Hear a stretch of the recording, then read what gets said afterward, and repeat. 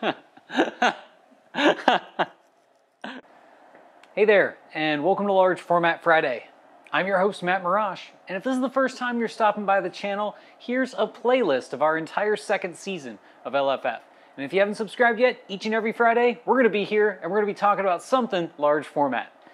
Today, there's no camera behind me. There's just an empty background. What gives? Well, if I turn the camera around, you're going to see. We are doing some wild stuff today, and it involves a whole lot of light because we are playing around once again with the RA-4 color reversal process.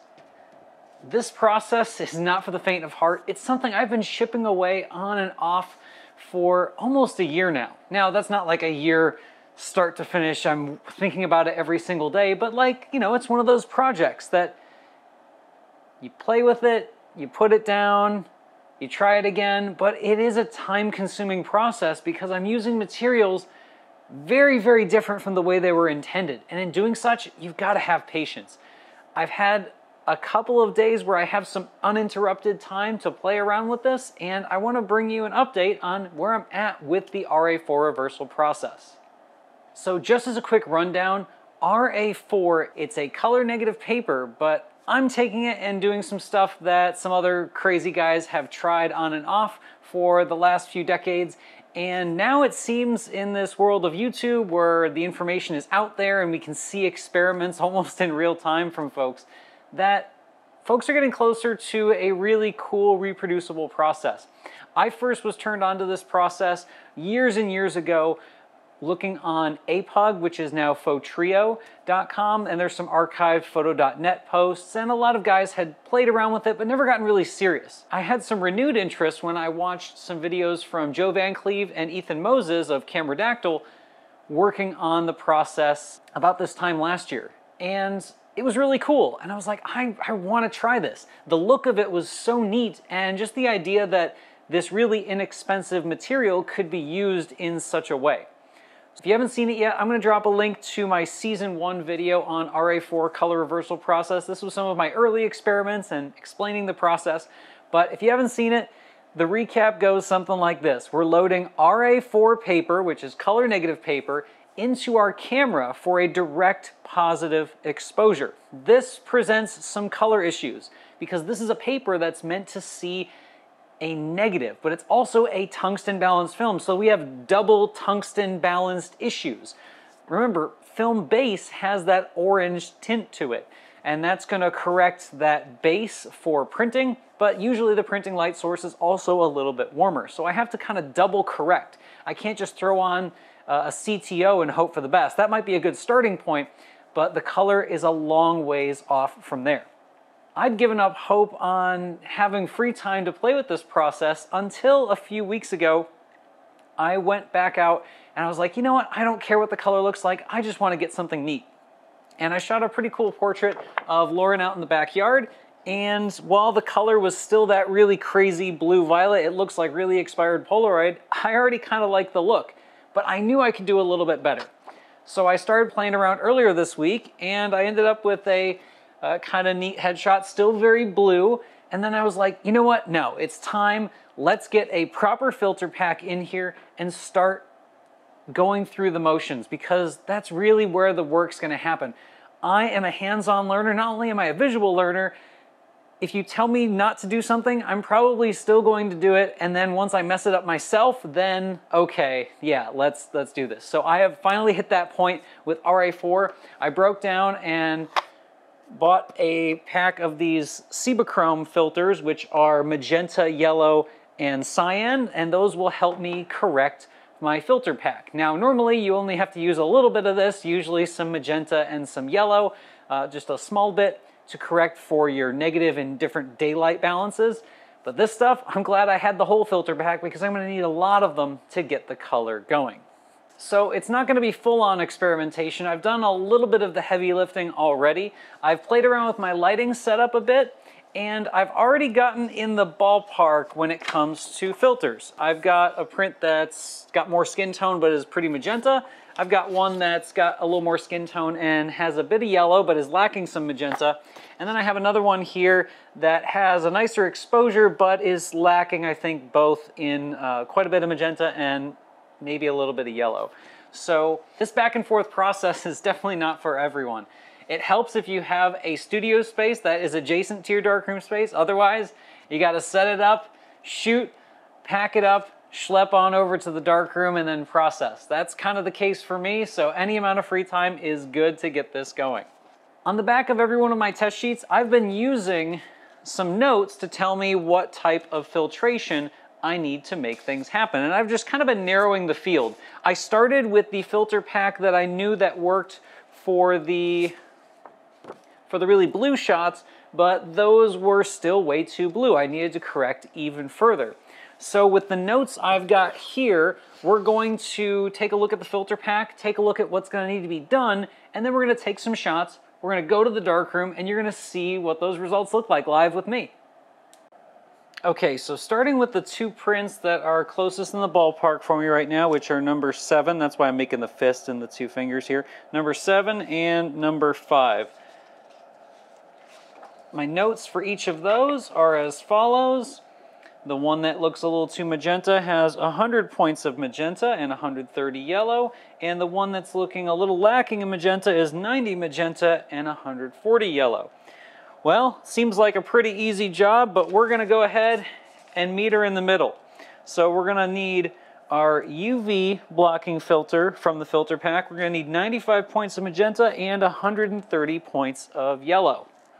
So let's count them out. I'm going to grab my filter pack. I've got 30 magenta, 70 magenta, 90 magenta. Now I need to find a 5 and a 5 magenta. So I have 95 points of magenta, stack all that up, and 135 points of yellow. That's a lot of yellow. I found this stuff just tends to need a bit more. Oh, there's my UV filter. It barely does anything, but it does have a pretty noticeable impact, especially with these lights, which tend to have a little bit of UV. So I've got 50 yellow, another 40, that's 90, another 30, that's 120, 10, which is 130, and now I need a 5, which is 135. So now I have to stack all of these filters together. If I have too much schmutz on one, I'm going to clean those off. I'm going to take my filter pack now and place these behind my Cinar Auto Aperture shutter where it can clip in and stay in place. All right, let's go ahead and get a shot loaded up. So I've got my lens closed, my filter pack inserted. Flashes are already preset. I'm making it pretty easy here. My flashes are at full power all the freaking way. Dark slide out. Okay, we're gonna head over to our first shot here. So I've got my lights set up in a way that they're relatively close so I can get the most intensity possible out of them. The reason there's a lot of lights is this is a photographic paper that's meant for the darkroom, and you already saw that very thick amount of filtration I'm going through. So I'm losing a ton of light to that, and I'm also relatively close up with the camera, which is suffering a lot of bellows extension factor. So there's a lot of compounding things here which can seem overwhelming, but if we piece it out and we control each individual element scientifically, just alter one thing at a time when possible, that's going to give us our highest chance for success. So having something like a studio camera, which is rigid and just stays there, is a really key factor to this. I wouldn't do this with my field camera, which has a chance of moving around, and I wouldn't recommend this out in the field while you're testing, just because things can change. Environments are going to shift around, your light's going to change. Here, everything is very rigidly controlled, and well, you're about to see it. We're using a whole lot of light. I've got a little X marks the spot to measure my very narrow depth of field. I haven't hit it all the time, but hopefully this time we can get it. So we're going to go ahead and pose this one. Ready, 1 in. Oh! Whew! That's a lot of light. I think that's the direction of the camera. I really can't see too much of it right now. You're going to have a lot burned into your retinas with this. So probably don't want to use kids or pets for this type of photography. They will not like you very much. I'm gonna go ahead and make a second shot here just because I kind of like where the setup's at and I'm feeling really good about this exposure. So we're back to our X marks the spot right here. The way I've got everything set up with the camera right now, this is a little bit high of the camera. Right about here should be square on the paper. So I'm going to try this one more time. I'm going to look at this light, my key light, and I've got this little kicker light right here. This isn't filling in my face, but then this big guy up here is kind of filling things in. So I'm going to move here, and I'm looking there, but also eyes on the lens. Ready, one, and... Ooh, that's some lights. There you go. Do that squint that you did the last time. There you go. More squint.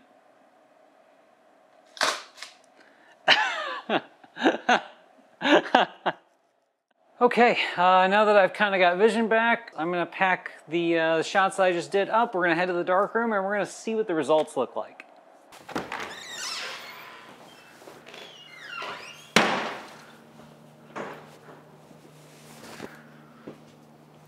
All right, so we're here at 400 West Rich, and I've already got my trays laid out. I'm going to go ahead and pour some chemicals for this reversal process, and then we're going to get to processing. Because we took a paper that's looking for a negative, we have to first make a black and white negative so that we can establish a base that the reversal exposure isn't going to overdo. So the way we do that is we have a developer bath of black and white developer. After the standard RC development time, we'll stop that in our stop bath. We'll rinse off our stop bath with a water bath because the RA-4 color developer is very sensitive. Even a little bit of stop bath or Blix in there could ruin everything. So we need to rinse off all of that stop bath, and that's when we can turn the lights on to provide enough exposure. Once we provided exposure for, I would say, at least 60 seconds, then we can move to our RA-4 processing bath. After a couple minutes in the RA-4 processing, we're going to jump to the Blix, and that's going to remove everything, and then final rinse, and we're ready to go. So it's actually not that long from start to finish, maybe 20 minutes. All right, and if we did something even halfway right, we should see a black and white negative. This one's upside down, but that's all right. The areas that are in shadow will show up as lighter on here, so you can see the film border is completely base white, as are parts of my hair. And then the areas that are darker on the paper are going to be my lighter areas. And these all look pretty nicely evenly exposed. Now, one thing I want to make sure I do before I get going too far is I want to rinse off all of my excess stop bath. So even though it doesn't look like there's much there, that's going to be enough to ruin my RA-4 development. So just give it a change of water. And I also have to give this some time to expose to the light. If I don't give it enough time, it's not gonna do what I want it to do. Oh yeah, this is looking pretty cool. All right, a couple minutes on the clock for the RA-4 developer, and we're gonna put it in. This, to me, this is what kind of makes it worth it. If you've ever seen a wet plate develop, this is very, very similar. So we're going to go from a black and white negative to a color positive.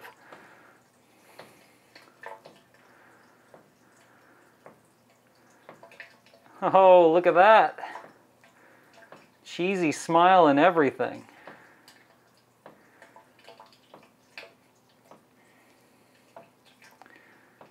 I would say the color is, even through that, that brown stain of the developer, is looking pretty good.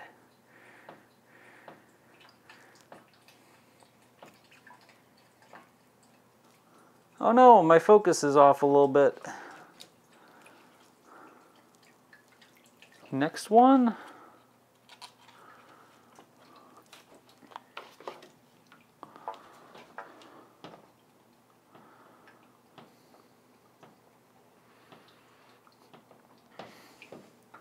Try to vary the agitation method. This paper is really finicky. Alright, shadows are coming in, and there's the highlights kind of falling into place. Oh my goodness, I actually have eye color. One thing I haven't been able to see with this process, my brown eyes. Oh, that is cool.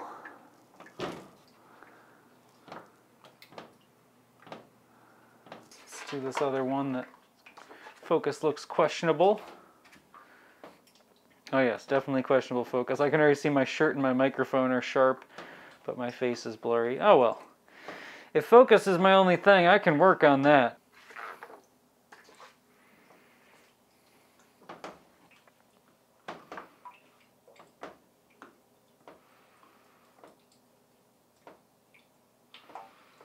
Now another thing I wanted to show off is Blix, because Blix is your bleach and fixer. So this is going to remove not only the black and white negative image, but some of the unused color portions. So this actually will serve to lighten your print. You see how it's kind of dissolving there? Some of the gray is fading away from the print. So it does lighten up in the Blix. So for color, Lauren wasn't wearing a maroon hoodie. She was wearing a green hoodie.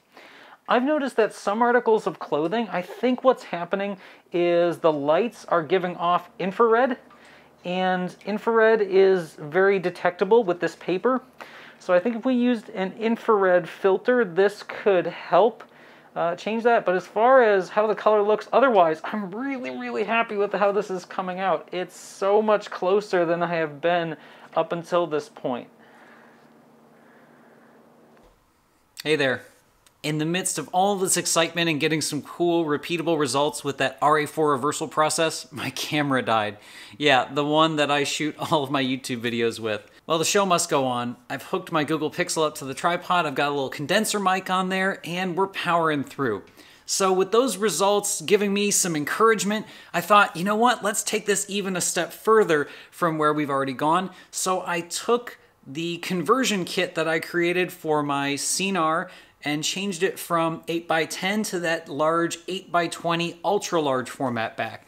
I went ahead and took 2 sheets of RA-4 reversal and loaded them side by side into the 8x20 holders and proceeded to find some rather long subject matter. We took my dachshund Strudel, who just turned 10 this year, and I wanted to get a portrait of him using as much of that 8x20 frame as I could.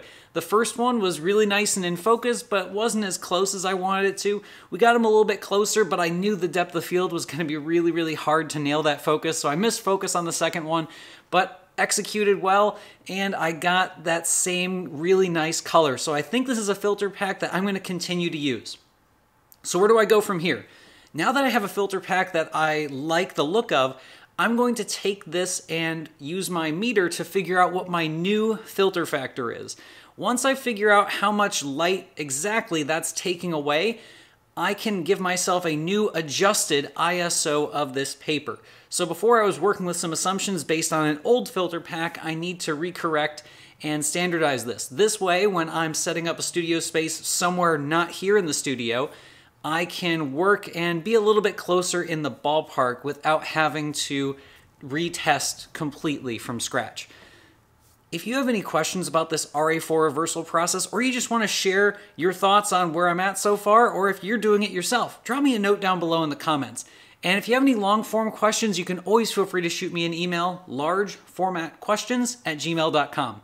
Thanks again for stopping by, and we'll catch you next week for more LFF.